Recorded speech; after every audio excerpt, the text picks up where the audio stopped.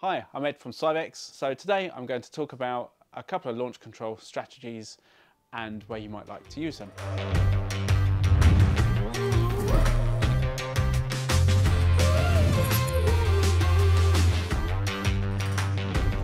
I'm going to keep this relatively simple as always with Syvecs. It can be as complicated as you want to make it. But there are two main ones that I personally have used. One really that I now use. A couple of things to bear in mind with launch control is you might think, oh, that's great, just use traction control. And actually it doesn't tend to work very well. So we'll just explain that why first before we go on to the others. Traction control works by measuring wheel spin. The trouble is with traction control for launch is the fact that a small amount of wheel slip results in a very large amount of wheel slip error. In order to bring this under control requires a huge amount of engine torque to be removed.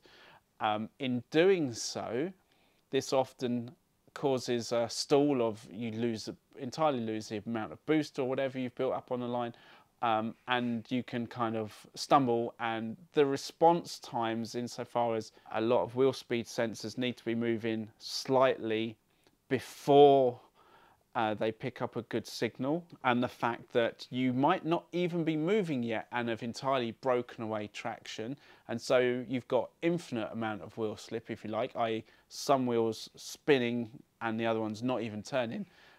Those are not conditions that are easy to deal with and manage. So there's a lot of easier ways to do this.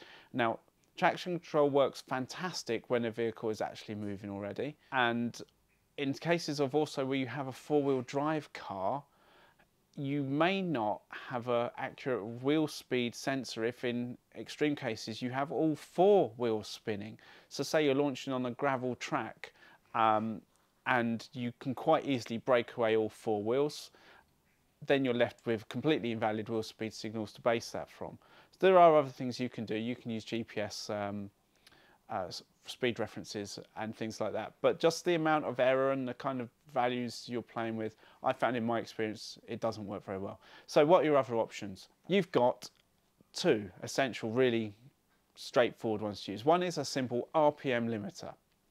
So on the ECU, such as a Syvecs, you turn on your launch control switch, you put your foot on the floor, and that brings a lower limiter in of, say, what it might be, 4,000 RPM or something. You then bring your foot off the clutch, the car starts to move forward, and when the car has caught up to the speed of the wheel spin, or just before, you can bring your foot off the button, and then you get your full amount of power delivered to the wheels at your normal RPM limit.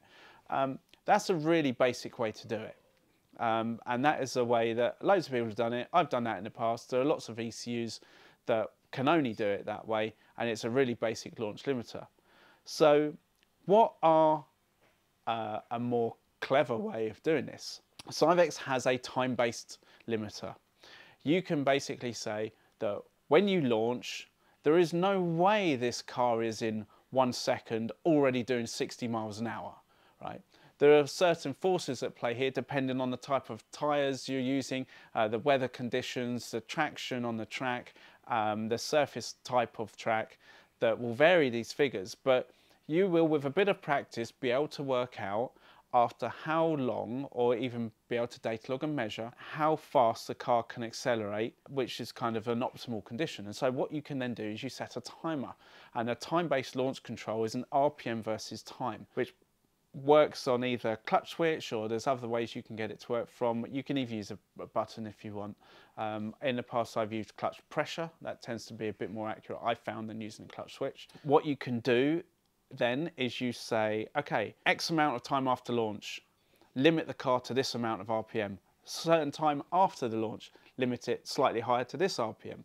And so what you're doing is you're artificially holding the wheel speed, like you probably, depending on the vehicle and terrain and everything, will depend on your slip targets.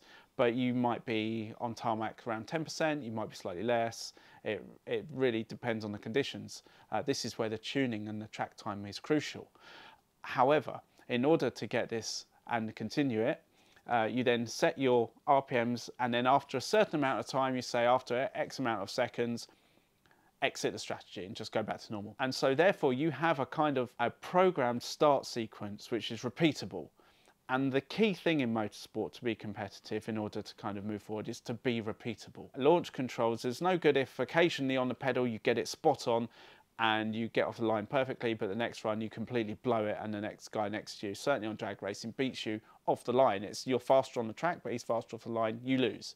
This brings consistency, and this is where you can become competitive consistently.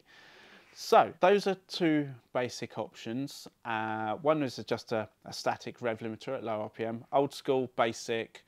You know, people sometimes use this on the street just for a bit of fun, pops and bangs and all that kind of thing. The more advanced is time-based, and you can set, as always with Syvecs, there are exit vehicle speeds. So on your time-based one, once your wheels have exceeded a certain speed limit, you can exit the strategy. And there are drive-by-wire options where you might not want to have full throttle. In a car where you don't have drive-by-wire, you kind of don't have as much options over there. If you think you can always keep the throttle at the same point and use a time-based strategy, fine, and it does work. Or you can use, by drive-by-wire, a target-based throttle, so that the throttle on every launch will always be at the same point.